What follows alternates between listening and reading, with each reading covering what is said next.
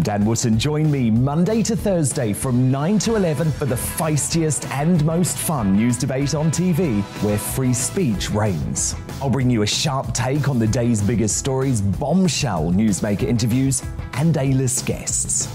And I guarantee you, no spin, no bias, no censorship, and no reason to go to bed. That's Dan Wootton Tonight, Monday to Thursdays from 9 on GB News.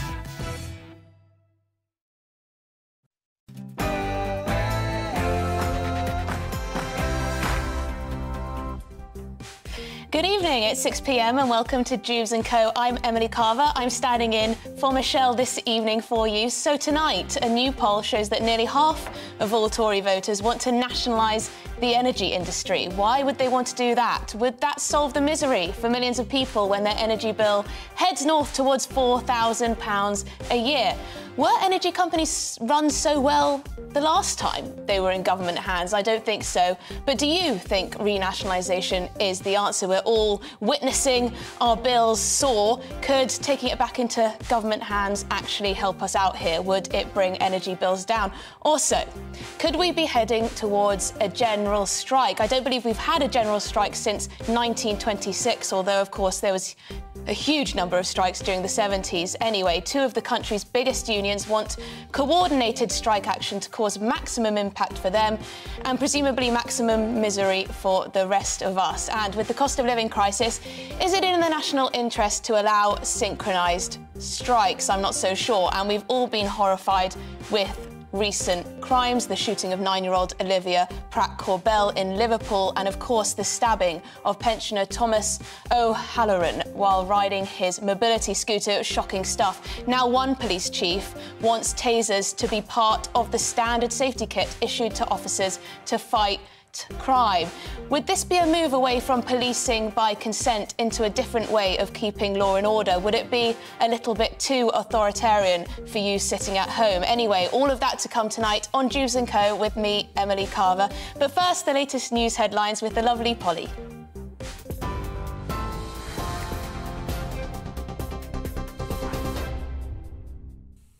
Emily, thank you. Good evening. The top story tonight, NASA has postponed the launch of its new moon rocket over an issue with one of its engines. The uncrewed rocket is the world's most powerful to date and was due to propel a test capsule far from Earth into the moon's orbit. But engineers said an engine bleed was a problem and they've called off the launch for today. They added the first opportunity for the next launch attempt will be this Friday, depending on how that engine problem proceeds. The Artemis 1 mission is aiming to prove people can go to the moon for longer and more sustainably than ever before. NASA Administrator Bill Nelson emphasised the need for safety checks. It's just illustrative that this is a very complicated machine, a very complicated system, and all those things have to work. And you don't want to light the candle until it's ready to go. Well, here on Earth, in the UK, the final week of campaigning in the Conservative leadership contest. Liz Truss's team saying she favours targeted support to ease the cost of living crisis.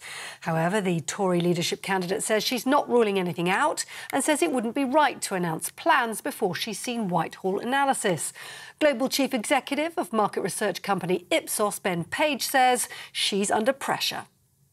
Public now wants to see more action and more spending. She's slightly against the grain of the things that she says she stands for, but she's probably going to be forced to do it when she turns her attention from the small number of people who are, of course, choosing the leader of the Conservative Party to the electorate as a whole.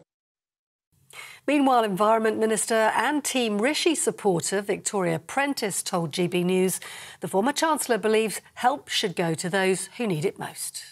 Rishi's plan is very much to target that help at the most vulnerable households. So, for example, pensioner households or people with disabilities or households on the lowest incomes. And I think that's the right way to go. I know this is hard for everybody, but for some people it's really hard and we need to help them get through it. International news, and residents living near Europe's biggest nuclear facility in Ukraine are being given iodine tablets now amid fears of a nuclear incident. The authorities handed out the medication to both parents and children living close to the Zaporizhzhia power station amid intense fighting in the area. That's also as a team from the International Atomic Energy Agency arrived in Ukraine to investigate a Russian-occupied facility, saying safety and security must be protected. The Prince of Wales is due to make a donation to the aid charity Islamic Relief to help those affected by flooding in Pakistan. It follows a message from Her Majesty the Queen to the President of the country, saying how deeply saddened she was by the tragic loss of life and destruction. Pakistan is appealing for international support now, as more than 1,000 people have lost their lives so far. The International Monetary Fund is looking into releasing an aid package worth $1.1 billion to help the impacted region. Unusually heavy monsoon rains have caused flooding in both the north and south of the country, destroying farmland and causing problems for more than 30 million people. Britain's biggest warship is limping back to shore following a mechanical issue. HMS Prince of Wales left Portsmouth on Saturday to spend the next 3 months working with US military partners in the Atlantic. But the carrier's now moving slowly from the Isle of Wight, where it temporarily docked, towards Gosport, where it's now understood the sheltered area will make it easier for divers to examine the extent of the damage to the hull, which is believed to have been bent. I'm not quite sure, actually. I must look into that for you. Now, the family of a 16-year-old boy who died at Leeds Festival have paid tribute to their beautiful and fiercely independent son. David Cellino fell ill whilst at the music event and died yesterday, despite the efforts of paramedics to save him. West Yorkshire Police is investigating whether the teenager had taken ecstasy before his death. The force says it's believed to be an isolated incident. Some refuse collectors will continue to go on strike in Scotland as 2 unions have rejected the latest offer from the local authorities. The offer made to bin workers, which included a one-off payment of up to £2,000, was rejected by the Unite Union and the GMB Union. One other union group is still in negotiations with the provider, Cosler. Staff in Edinburgh and a number of other local administrations across Scotland have all been staging industrial action over the last week in a dispute over pay. That's it. You're up to date on TV, online and DAB+ radio. This is GB News, where now it's time for Emily and Dewbs & Co.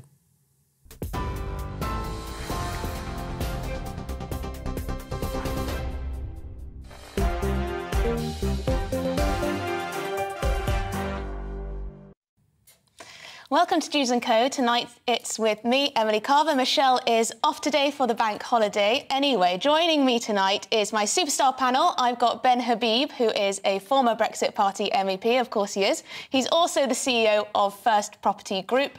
And Jeevan Sandhar on my left. I think he is also on the left of the panel. He's an economist at King's College London.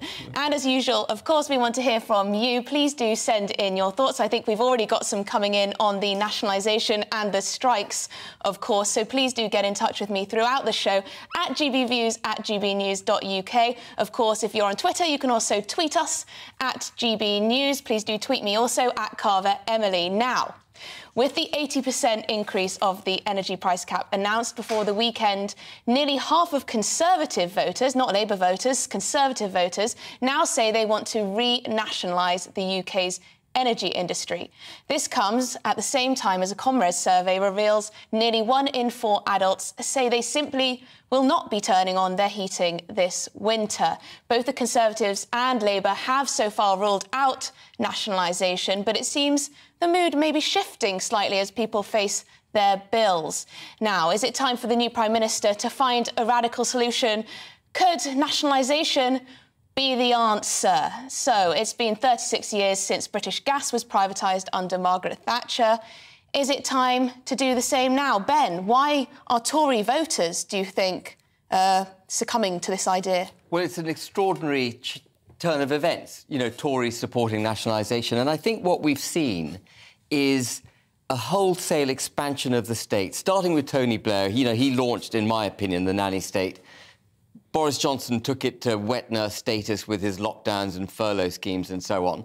And this seems to be a natural progression in the same direction. People seeing a problem, not willing to stand on their own 2 feet to face the problem, and looking to government to sort it out. How can people stand on their own 2 feet to solve the problem? There's only so much we can do other than turn the heating off. Well, I'll come to that, but I think what we need in our economy is less state intervention, not more. I think Liz Truss's instinct to cut VAT on domestic fuel, to cut green taxes on domestic fuel, that's the right instinct. Cut taxes and allow people to have more money in their pockets so they can make the decisions they need to make to face the crisis. But the reality of the situation is this. No amount of government intervention, whether you take a print money and hand it out to the public approach or you take a tax-cutting approach, is going to solve this enormous problem that has effectively been created, as I said at the beginning, from too much government interference in the first place. One thing I would add to the tax cuts is to really make this a private sector problem rather than a public sector one, to put the ball firmly back in the court of the private sector, is to invite the private sector, or indeed insist that the private sector match the government's tax cuts pound for pound. So the energy companies match the government tax cuts pound for pound. Now, I estimate that tax cuts equate to about 15% of what your fuel bill will be this winter. And if you can get the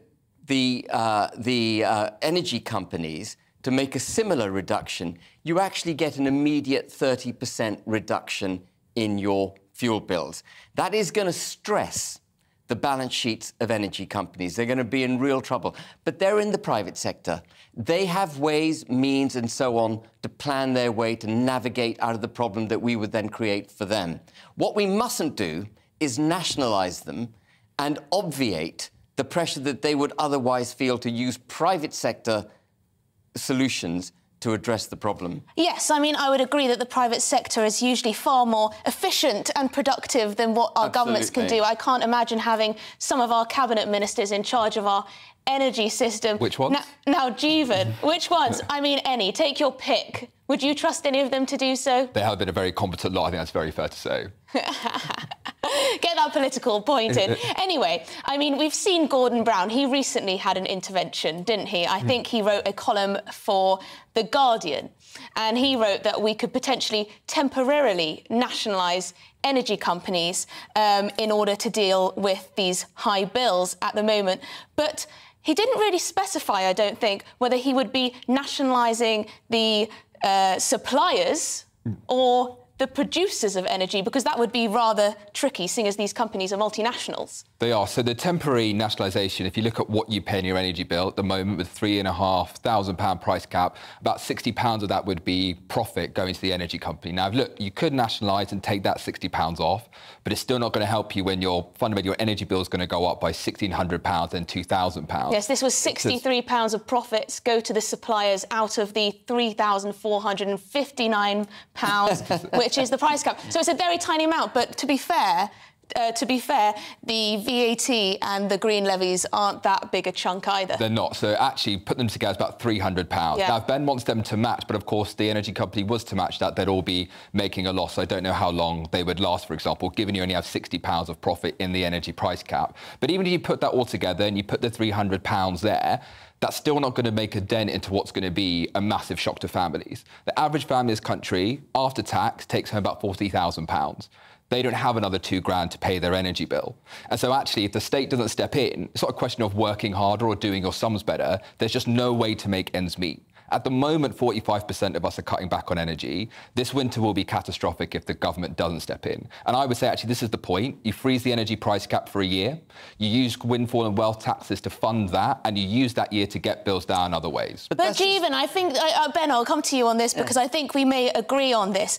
I'm worried about this mentality about windfall taxes because oil and gas companies are already taxed to the hilt. I believe at the moment it's 65% of their profits go to the Treasury. It's not like these companies don't pay a huge whack. We need these companies to be investing. We've got a supply crisis. That's the fundamental issue here. That is the fundamental issue. They pay a 40% standard corporation tax rate, whereas other companies pay 19%, and now they've had the surcharge of 25%.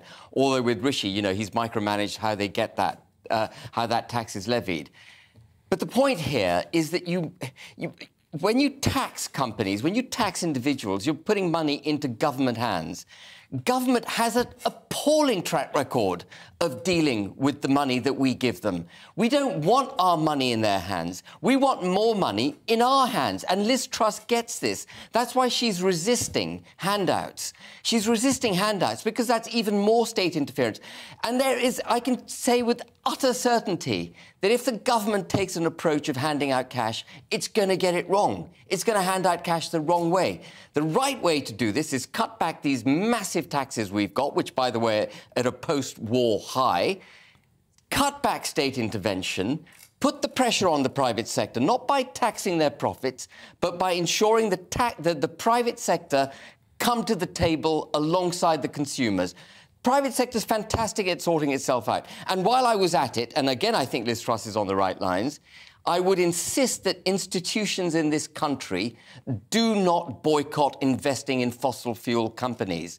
You know, we've got a number of universities, I don't want to name them, I'll be offending my alma mater. Well, the viewers can look them up on the internet, yeah, I'm sure. A number of highly endowed institutions in this country that refuse to invest in fossil fuel companies, insurance companies, pension funds, all refusing to do it. And what they're doing is making the cost of capital for fossil fuel companies more expensive. So what I say is, put the pressure on fossil fuel companies, make them come to the table, and then reduce the pressures on them that they have in the capital markets created by this drive towards net zero, enabling them to then raise the capital they need through private means to sort the problem out. Now, that was an impassioned speech. It was an impassioned speech. Do you take his point that government intervention has in part got us to this situation where we don't have the energy security and affordability of supply that we once had? Well, it's the opposite. In terms of net zero targets, in terms of decarbonisation, we've disincentivised exploration for oil and gas, which we need in order to move to our greener, brighter world. It's the opposite, right? So actually what has happened inside our energy usage, for example, the reason why our bills are £150 higher where they should be is because actually we stopped insulating homes in the early 2010s. Our gas storage is lower than it should be because Theresa May didn't keep up our nationalised gas storage in 2017. You talk about private sector companies, but why has gas gone up so much by 5 times since early 2021? It's because actually they started to increase beforehand and then Putin's invasion of Russia. There's no amount of private sector wheeling and dealing that can undermine the fundamental fact that gas is 5 times more expensive. Haven't you made Ben's point a little bit for him? Because you've just talked about government failure. Now, government has failed to pick winners there. They didn't sort out the gas storage, you've just said, and presumably other renewable sources. So if perhaps the government took a step back but the government did and take allowed, a step back. you know, there are incentives that they can put in place. It didn't even. The government drove an agenda towards net zero. It ideologically turned its back on gas reserves in the North Sea. It ideologically turned its back on fracking. The US embraced fracking. The US went from being a net importer of fossil fuels to a net exporter. It is in a much better place as a result. And the United Kingdom, we have a phenomenal amount of natural resource in this country, and we have eschewed it on ideological grounds driven by government policy. The government needs to get out of our way. It needs to reduce taxes on the working class, reduce taxes on the middle class, reduce taxes on business, and get out of the way. Can we take up the tax point, for example? So you say remove taxes on individuals, for example, help them deal with this winter. What pensioner will do with an income tax cut? They won't benefit from that. The VAT cut you're talking about, the energy levy you're talking about, that's £300 still. The £2,000 extra. It all adds What would up. you like a pensioner to do? What would you like a pensioner to do when they pay £1,700 of higher bills? What would you like them to do? Jeevan, you cannot... This is a problem out of which we will not escape unscathed. The populace is going to be damaged. Yes. Now, isn't this one of the things that is perhaps a hangover from lockdown? During lockdown, Rishi Sunak was there dishing out the money willy-nilly, making us think that we were all protected from adverse things going on in the world, from even a global pandemic, which should have, I mean, if we'd had lockdown policies, essentially put us all on the dole. You know, they protected us. They protected us for so long, and now they have to protect us from this supply shock in terms of our bills. Do you think that perhaps the government is doing too much? We're too reliant on the government, and it's because of the, you know, what we experienced during lockdown? Nowhere near enough. 2.6 million kids are going hungry, 2 million pensioners in poverty. Now, the government isn't doing enough to protect them, and no amount of wishing away... Perhaps if they let us keep more of our own money... But a pensioner on a fixed income who has a state pension... There is no kind of tax cut that's going to help them. They have a pension and they have an energy bill, and that pension will not meet that energy bill. They will not meet that right. If you reduce taxes on fuel, you get rid of the green levies, you make sure the private sector come to the table, you cut VAT by 5%, which is dramatic and which is Liz Truss is considering. You basically reduce the cost of living. May I just tell viewers that this is not a party political broadcast for Liz Truss? No, I'm not. But it's so refreshing. I've followed the Tory party, obviously, very closely all my life. But it's the first time in 12 years I've seen a Tory leader actually espousing traditional Conservative values. Now, I wonder, once Liz Truss, if she is appointed Prime Minister, leader of the Conservative Party, whether she'll maintain this ideological stance towards free markets, low taxes, or if she, once she becomes Prime Minister, will face the same problems that every Prime Minister seems to have, which is constant demands on the public purse. I suspect not, given how big pensioners are part of her voter base. She absolutely has to give the money, not just morally, but also kind of practically. If she wants to win the next election, she has to hand out the cash. The tax cuts will not get her there. They will not help those pensioners. But no amount of handing out the cash is going to help either, Jeevan. I'd quite like it. Help me out. What are you proposing? That the government prints more money? No. That we see sterling depreciating value? Right, now let's just, sorry to interrupt you, but we've got to go to our viewers. They've been coming in thick and fast on this. Let me just zoom into what they're saying. So we've got Keith. He says, I would not nationalise the essential services, as that would mean them being run by another government body. This is the problem. And frankly, I would not trust any MPs or politicians from the Conservative, Labour, Liberals or, heaven forbid, the SNP to run a tap. And now this is the most compelling argument for me, other than history, is that we talk about our politicians in such a negative way. We don't seem to trust them to do anything, yet suddenly those on the left mostly want the government to be in control of more and more. Where does that come from? Where does that trust in government come from if you don't trust corporates and, you know, business people? It's not about me not trusting them. It's about also, like, I trust the government because the government does do some things pretty well, right? You pay your taxes as and when it comes in your bank account. You have that money distributed out by pensions, by automatic pension payment systems. That's a system that works really well, right? We talked about that windfall tax, for example. You said you don't want the government to have the money. I understand that, but actually what you're saying is, what the windfall tax would do is, you're going to take that money from those gas and oil producers in the North Sea and send it directly to households. That's also difficult. No, what happens? No, you're missing out a really key step. You tax the oil companies, it goes to government, then they decide how that's distributed, and that's where the screw-up comes. Sorry, forgive me. I think you're allowed to say that on air. May I just read out what Phil has to say, because he's contradicting what you've said, Ben. Now, he says, I believe in capitalism. Yeah. Good. This is Phil, sorry. But when it comes to essential utilities, i.e. water, gas, etc., all profits, and I mean every single penny, should go back into the network, not to shareholders. What do you have to say to that? Even if you distributed every penny of profit they make, it wouldn't solve the problem. You know, the profits that we've seen, these shocking profits that Shell and BP have been disclosing recently, they're from global operations. Yes. And if you were to distribute them globally to the people, you know, from whom they've made these profits, they would add up to nothing. What we need here is to wean ourselves off this belief that government is going to ride to the rescue every time. Nationalisation, let's just get this straight. Nationalisation is just a change of ownership and a change of management. It doesn't get rid of the problem. We didn't get here because power companies, energy companies are being badly run. We got here because the government shut the economy down intermittently for 2 years, and failed to consider what would happen to oil and gas prices when they unlocked. They failed to consider what would happen to depleted reserves, to broken manufacturing process, to broken delivery processes, all broken by lockdown. And I think that's a crucial point. At least nationalising the suppliers would make absolutely no difference to our bills, simply because we buy energy off the market and the price won't change there.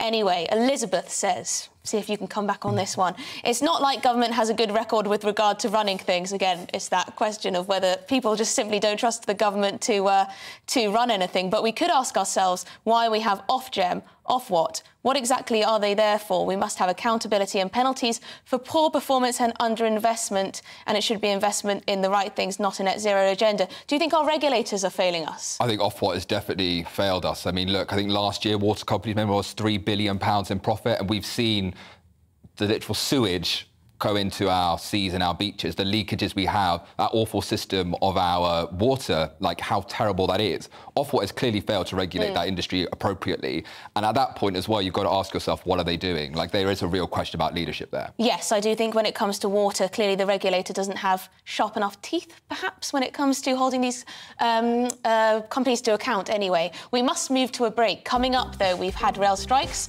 striking postmen in Scotland.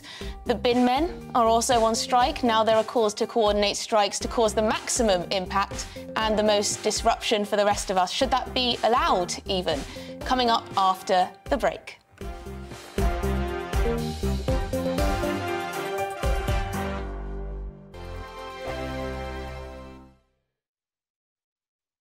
Join my show Farage, 7 p.m. till 8 p.m. Monday through Thursday. And there you will get opinion, analysis, debate, and I'll cover stories that nobody else dares to touch. You've been cancelled. Join the club. Oh, my goodness me. And then for the last 15 minutes, talking pints. We're over a drink. We have a civilised conversation with someone. We very often disagree, but we do it in a grown-up way. Come and join me on Farage.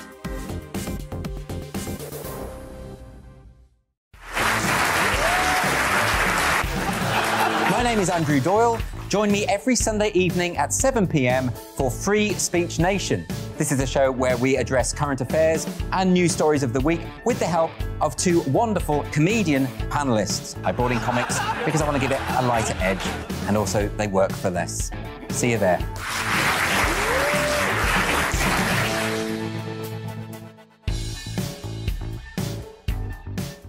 Hi there, it's Stephen and Anne. At breakfast from 6 a.m, you'll always be caught up with everything you need to know, the latest headlines, opinions and debates. We'll bring you the good news and the bad, but most of all, we're here for you. Remember, send in your views and let us know what you would like us to talk about. That's because we're your news channel.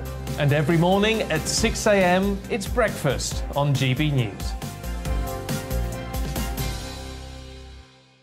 I'm Dan Wootton. Join me Monday to Thursday from 9 to 11 for the feistiest and most fun news debate on TV, where free speech reigns. I'll bring you a sharp take on the day's biggest stories, bombshell newsmaker interviews, and A-list guests.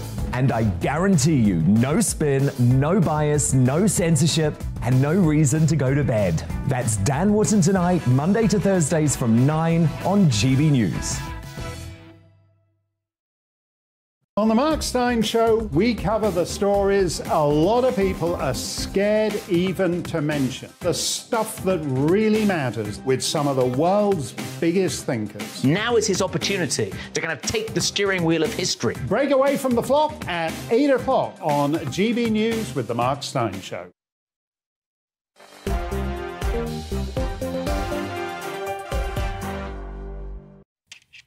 Welcome back to Dewbs & Co. I'm standing in for Michelle today while she takes the bank holiday Monday off. I'm Emily Carver. Now, joining me tonight is my lovely panel, Ben Habib, who is former Brexit Party MEP and also the CEO of First Property Group, so he's got some fine credentials, and also Jeevan Sandha, who is an economist at King's College London. Very prestigious too. Well, thank you very much. A very prestigious panel this evening. So we're going to be talking about strikes because, well, the threats keep coming. Two of Britain's biggest unions are now calling for all strikes to be coordinated to cause maximum impact? It does sound like we're heading towards some kind of autumn, winter of discontent. Some of you at home may have been around during the 70s. I wasn't, but I've heard what it was like. Anyway, Unison and Unite say working closely together will help them win the fight for inflation-linked pay rises. Mick Lynch, everyone's favourite Chief General Secretary, he's the General Secretary of the RMT, of course, is calling for the entire union movement to act. He's urging unions to vote yes for a wave of industrial action until the spring. That makes me tired thinking about that. Anyway, the list of who is on strike seems to be growing daily. Transport workers, including rail and bus workers, have held a series of strikes. Dock workers in Felixstowe are currently on strike. Binmen in Scotland are also on strike, and postal workers were on strike last week. And there's also a growing list of workers that are considering action. We've got the Royal College of Nursing, who are preparing to consult with their members, as is the GMB union over teachers' pay. Civil servants and communication workers are also being asked to consider taking strike action. The suggestion to coordinate strikes will be discussed at the TUC Congress next month. Is it right that strikes should be held together? Or will that damage the country even more? People are talking about broken Britain. I think coordinated strikes might well bring us even more into disaster zone. Now, you've been sending in your opinions all this show already, and we've been reading them out, so we'll come to more later in the show. Now, let's go to you first, Juven. Are you worried about a winter of discontent, or do you think these unions have a right to strike and that, you know, they have a worthy cause? The unions absolutely have a right to strike, and they absolutely have a worthy cause. You know, think about nurses you spoke about there. Nurses saw a pay cut around £2,000 in a decade up till now. That's why nurses are visiting food banks in this country. They're facing the £1,600 in the year ahead. Let's also remember what nurses went through during this pandemic. Look, despite whatever your views are on what happened during COVID, they're on the front line. They risked their lives for this country. It's shameful that any of them are going to food banks. We're seeing this across kind of the sectors as well. BT, for example, made a profit of 500 million, have now offered their workers a pay cut of between 10 and 5%. Their CEO, by the way, got a pay increase of 30% last year as well. We're seeing this across the board. So until workers are paid more to actually be able to live and survive, absolutely unions should be going on strike and should be doing it to cause, or rather to ensure they have higher wages. Now, Jeevan, you're an economist. Yes. So you know that, obviously, there's only so much money that can go around.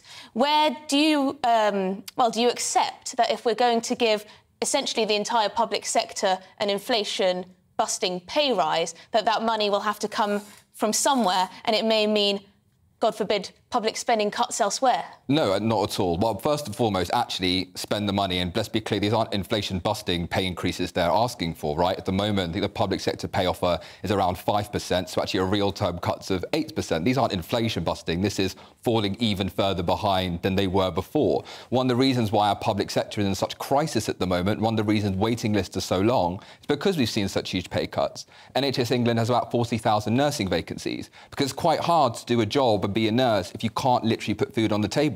People leave that sector.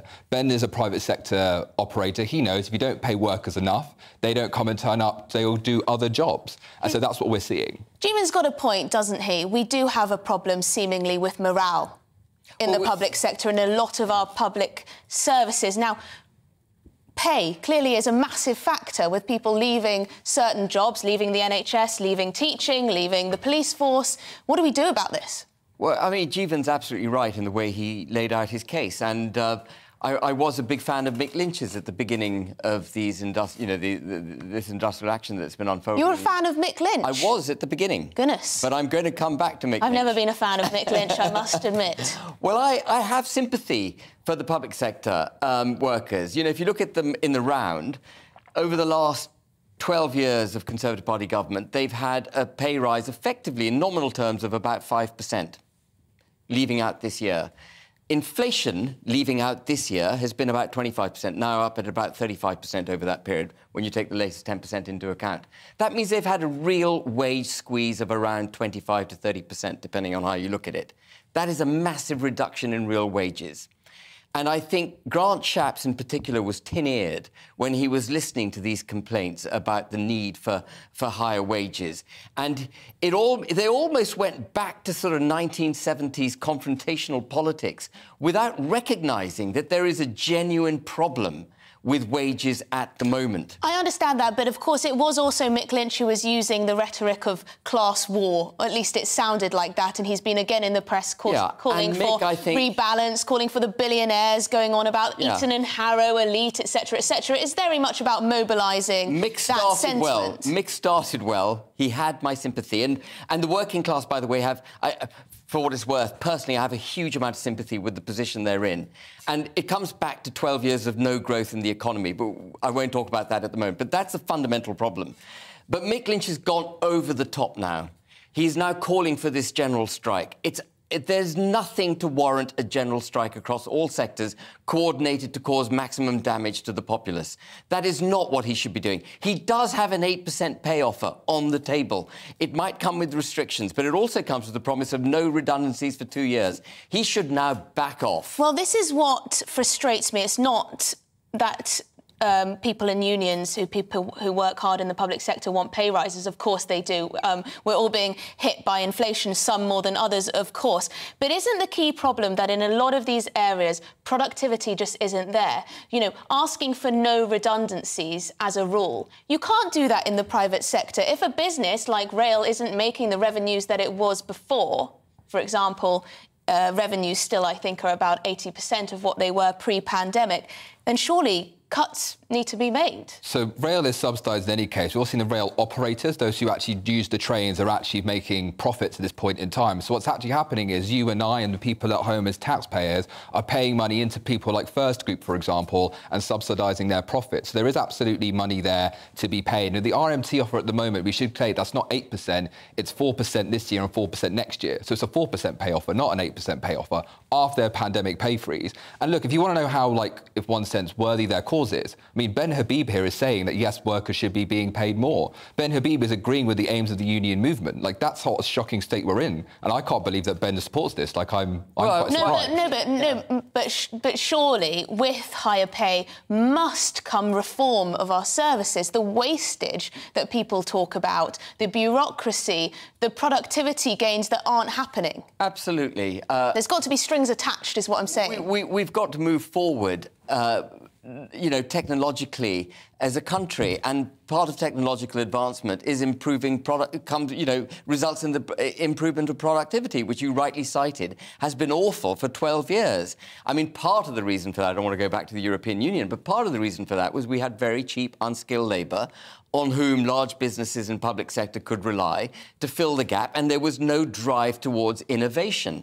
Actually, now we have a phenomenal incentive to innovate, and we do need the public sector to come along with it. Yes, wages have to go up at the moment. Sadly, actually, if Rishi had got ahead of the problem and he'd cut national insurance instead of raising it, he'd cut VAT earlier, cut taxes on fuel earlier, actually the burden that these workers felt on their shoulders coming into 2022 would have been much lessened. And it's not 2020 hindsight that allows me to say this. A lot of us, including myself, were saying this last year. Rishi, you've got to cut taxes on the act of doing business. You've got to cut taxes on turnover.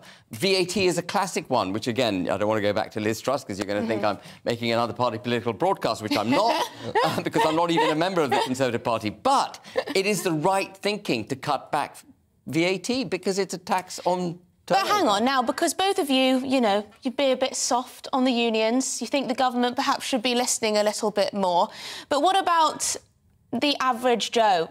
Trying to get to work, they can't use the rail. Absolutely. They don't have the bargaining power with the company they work for. A lot of these unions represent not the lowest paid workers in the economy at all. Those are the people working in hospitality or working menial jobs in the private sector, cleaners, etc., who don't have this bargaining power, and they're the ones who are being hit by this disruption. They're not getting high pay rises either. Maybe if they were unionised, they will. Maybe we should go and help them to get unionised and be represented, right? That's the reason why pay is so poor in those sectors, why they haven't seen such growth. I'll tell Absolutely, you how... I'd like to see more unionisation. May I just say, I think we need to go...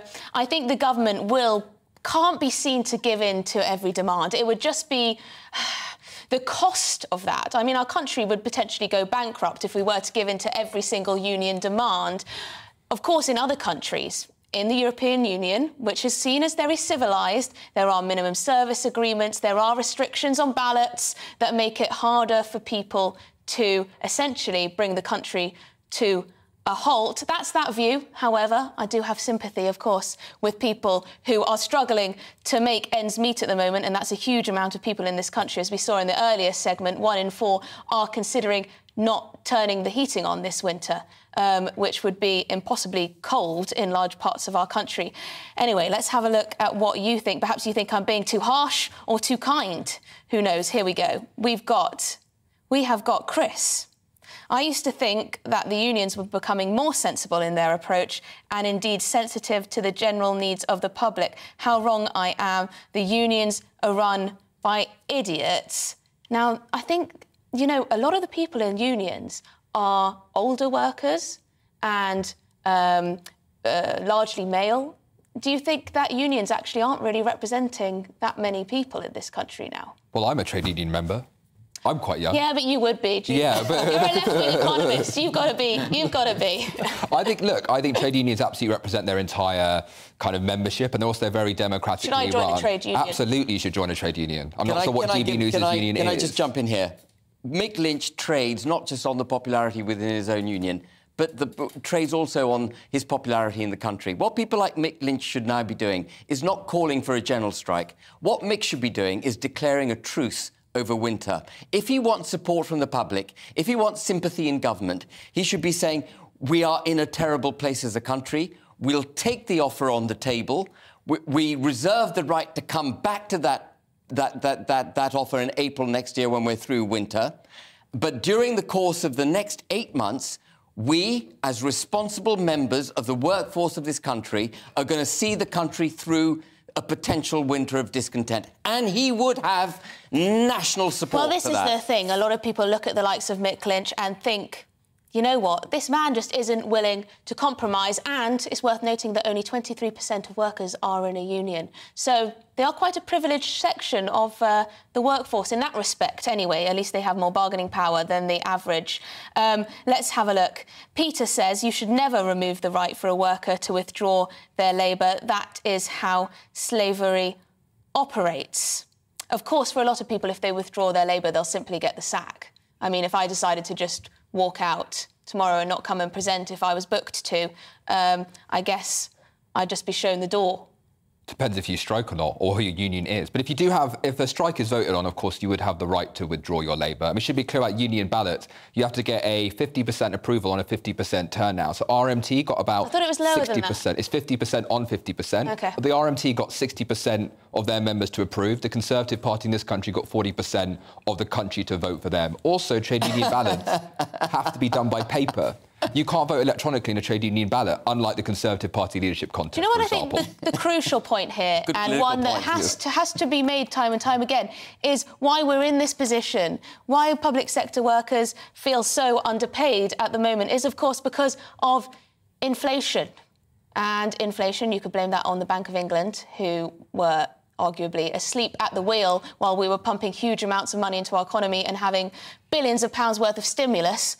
Add on to that, of course, the supply shock in terms of gas, and we're in this sticky situation where people's money isn't going very far. Inflation is the killer, isn't it, really? But it all comes back to lockdown. You know, when we locked down the economy, we took what is a very finely balanced global system and absolutely trashed it. And we put a sticking plaster on it by printing money. 500 billion in total was printed during the course of the last 2 years. And that gave us the feeling that everything was OK. But people like me were jumping up and down in March 2020 saying this is going to be a disaster. And we were shouted down. And the policies... I was jumping up and down, but no one was watching or listening. Yes. And that's what, we did pump too much money into the economy. It's hardly surprising that we have such high inflation, is it? We printed a lot of cash. And, I think the Bank of England didn't take, or rather, I could see why they made that emergency decision. I'm not sure what decision I would have made if I was at that point in time. But also been maybe too one slow day you'll be economist in the Bank of England. Let's see what happens. But they should have withdrawn that cash much more quickly. Anyway, we have to... Can I say one thing? Very, very quickly. Yeah, by all means, not by all means, if you insist on shutting the economy down, you've got to have a vision and an economic plan to open the economy up. You can't just open it up and just assume it's going to go back to normal. That's what they did. They gave the private sector no support. They didn't think about all the effects that would be inflationary. They just didn't think it through. Well, to be fair, they did taper off slowly the furlough payments, so businesses were still getting that in terms of their staffing, at least. Anyway, coming up, we did move a little bit off strikes there, but I think it's still relevant. Anyway, coming up, they have a baton and CS spray, but should all police be issued with tasers as standard? I've never seen a police officer use a taser, but I imagine it hurts a lot. Has an increase in street violence stretched the thin blue line to breaking point? Coming up after the break.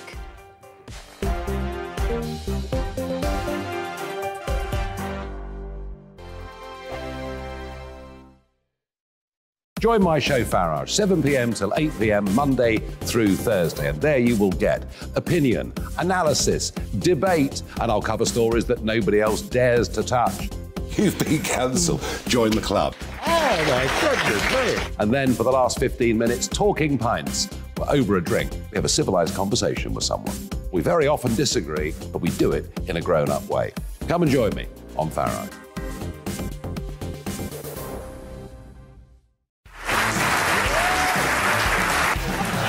My name is Andrew Doyle. Join me every Sunday evening at 7 p.m. for Free Speech Nation.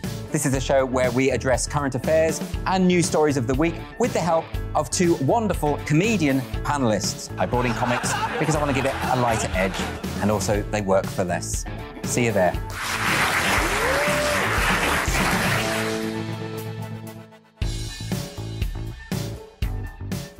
Hi there, it's Stephen and Anne. At breakfast from 6 a.m, you'll always be caught up with everything you need to know, the latest headlines, opinions and debates. We'll bring you the good news and the bad, but most of all, we're here for you. Remember, send in your views and let us know what you would like us to talk about. That's because we're your news channel. And every morning at 6 a.m, it's breakfast on GB News. I'm Dan Wootton. Join me Monday to Thursday from 9 to 11 for the feistiest and most fun news debate on TV, where free speech reigns. I'll bring you a sharp take on the day's biggest stories, bombshell newsmaker interviews, and A-list guests. And I guarantee you, no spin, no bias, no censorship, and no reason to go to bed. That's Dan Wootton Tonight, Monday to Thursdays from 9 on GB News.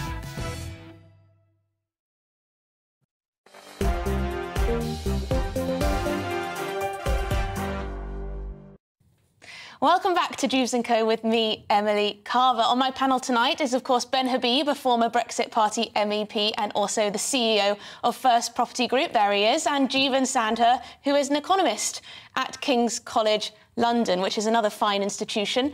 So, the Chief Constable of Northamptonshire says every police officer should have a taser as part of their standard kit. Nick Adderley has already given the order for all his frontline officers to have the 50,000-volt stun guns. Wow, that sounds very powerful, and he hopes other police forces will follow suit. Now, is it negligent for police officers not to have tasers when fighting crime? You've been sending in your opinions, so please do keep them coming. Now, police officers do sometimes have a bit of a tough time, don't they, Ben? I think I've been looking at my stats today, of course I have, and in the year ending March 2021, there were almost 37,000 assaults on police officers just in England and Wales in 1 year. Well, do they need tasers to protect themselves? Well, I mean, it's a funny concept, isn't it, to arm the police to protect themselves when actually only 7% of serious crime results in an arrest. I mean, I don't think the issue with the police force is the inability to stamp their authority on people. I think the problem with our police force at the moment is that it's politicised and actually doesn't want to do its job. I know that might come across a bit as a bit harsh. Do you mean too much dancing at Pride and too much, you know, and people might say, well, Ben, for God's sake, mellow out. It was just one dance and the Macarena is quite good fun and it's building relations with the community. But I don't want my police force to be members and supportive of a particular minority interest group. I want my police force to be respectable enforcers of the law and effectively to enforce the law blind. You know, they need to be respected in their local communities, not liked. And that is the issue that I think that, you know, at the heart of the problem of the police force at the moment. I don't think giving them guns is going to help. All we're going to do is end up with... Well, not guns, taser guns. Yeah, well, sort of... Not with a bullet. But this is a problem with our police force. Before we go back to the tasers, just to Ben's point about that trust and priorities. Because, I mean, my parents, they had their car nicked out of their drive a couple nights ago in the middle of the night, just stolen. And I don't suppose the police have been round or will do much. Apparently only 1% of car thefts actually end with a conviction of sorts. All you get is a number to give to your insurance. Yeah, the problem with the police force, we had such huge cuts, 20,000 fewer police officers. If we want to get crime down, we need to have more police. Do you think it's just cuts that are to blame, or do you think there's a culture problem? I mean, there are other culture problems we've seen, certainly within the Metropolitan Police. I would disagree with Ben slightly, actually. I would say the policemen should be both respected and liked within their community. But not feared.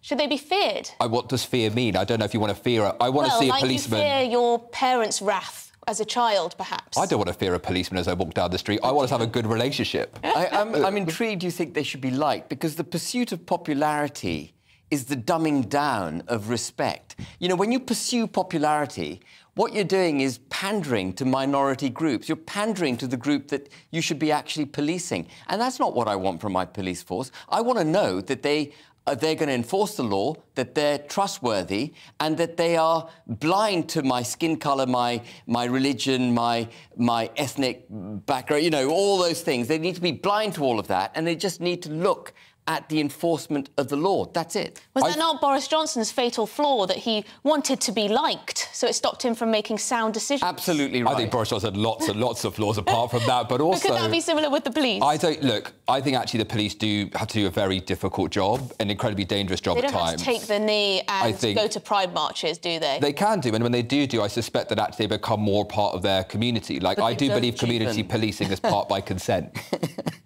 Consent. So do you think tasers would be a step towards an authoritarianism that we don't want on our streets? I think I'm not sure it is the answer. Like, I'd like to see an operational review. I don't want to make, like, decisions about tactics of police officers. You're on the fence a bit. I am open to see what the evidence says. I'd also say that 500 people in the United States have been killed with tasers over the past 20 years. So I don't think it's just a case of... Is that we give from people the taser, tasers. or was that one of the causes? Well, I suspect if you have a taser to the chest, you have a heart attack. Yes, you may have a pre-existing heart condition, but I suspect the taser would be the proximate cause. So I don't think it's a costless decision, certainly. And I also don't think it's going to really, or I'm not sure how it's going to get down crime. You know, tougher sentences, more tasers, they might sound like it's going to be something that works, but actually, will it work? I mean, in practice, we've seen the horrific cases in Liverpool recently with gun crime, but I imagine if I was at home and I felt under attack for whatever reason from a criminal of sorts, if a police officer had a taser and they were able to quickly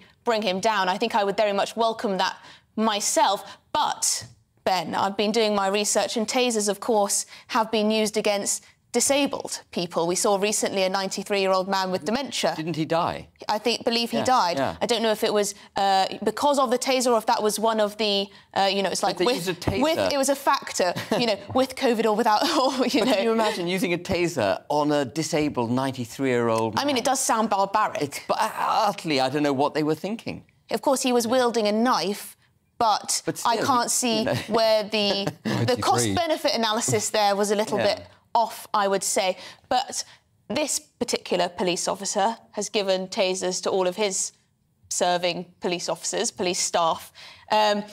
Perhaps he, with his experience, believes that police officers need this now. So, yeah, we'll have to see what the evaluation ends up saying. Does the police feel they need it, and why do they feel they need it? And we'll see what kind of the figures say. Like, I think it would be irresponsible of me to say what an operational decision that a police officer has to make. You know, what happens when someone is wielding a knife or is threatening somebody else? I'm not a police officer, I don't know what that's like, but I imagine that's a very dangerous situation. And so for me to sit here and say yes, no to operational decisions doesn't seem to be like the right place to be. I would like our police force not to have to deal with so much fiddly and clumsy legislation, like around hate crimes, hate incidents, everything that's online harms bill that may well be coming our way, making it more and more difficult for the police to essentially do their jobs because they have to be policing Twitter now. You know, if I go on Twitter and I post something that may be offensive to someone, that could, if the online harms bill goes through, that could be illegal, and then that's more time for police officers. At some point, we can't really be policing offence. And you know what? When I see pictures of police officers having fun outside, I don't get too grumpy about it, but I remember the Extinction Rebellion protests. That was painful to watch when the police were joining in. There's clearly some political causes that they back and some that they don't. And you see them handing out water to people who've glued themselves to the road, obstructing yes, traffic. They should have just ripped them off the road. Can we go to just maybe one or two viewers here? Let me just scroll. What have we got? Right, James says, I would give all police guns, especially in London, but the way the country is going, they will all need them soon. Great. That's a bit of a bleak picture James paints there. Linda in Leeds says, yes, the police should have tasers. The police put their lives on the line every day. I just wish there were more police because in Leeds it feels lawless. That's the problem, just the numbers, isn't it? It's just the numbers, they aren't there. Bobby's on the beat. And Phil says, Emily, are the tasers going to be rainbow-coloured? I mean, there is a bit of an obsession with diversity and inclusion, isn't there? I'm not. I mean, look, I quite like a police force that welcomes the diversity. Oh, you're such a softie. You're such a softie. I think that is. Anyway, that is all we've got time for, I think, today. But thank you very much for tuning in. I believe it is Nigel Farage who will be joining us next. You've been sending in all your views now. We can go to Nigel now. Thanks for watching. I think we've got Nigel there. Hello, Nigel. Thank you very much. What are you going to be talking about tonight? Thank you.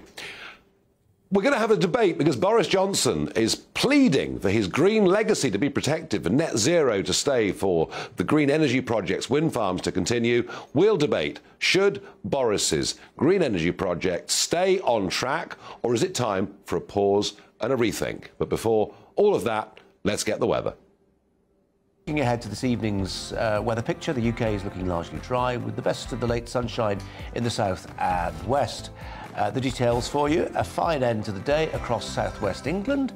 It's still breezy along the south coast, but dry for all with some brightness ahead of dusk. Temperatures around 21 degrees Celsius, dry to end the day for much of southeast England and London with sunny spells and a light northeasterly breeze. Temperatures nudging 20 degrees Celsius. Plenty of late evening sunshine ahead of dusk. A gentle northeasterly breeze in prospect. Temperatures across South Wales will sit at a pleasant 21 degrees Celsius. A dry evening to come across the Midlands. Plenty of sunny spells to end the day. Some cloud we think will float through on a light northeasterly wind. Temperatures sat at 19 Celsius. A few glimmers of late evening sunshine across the northeast of England.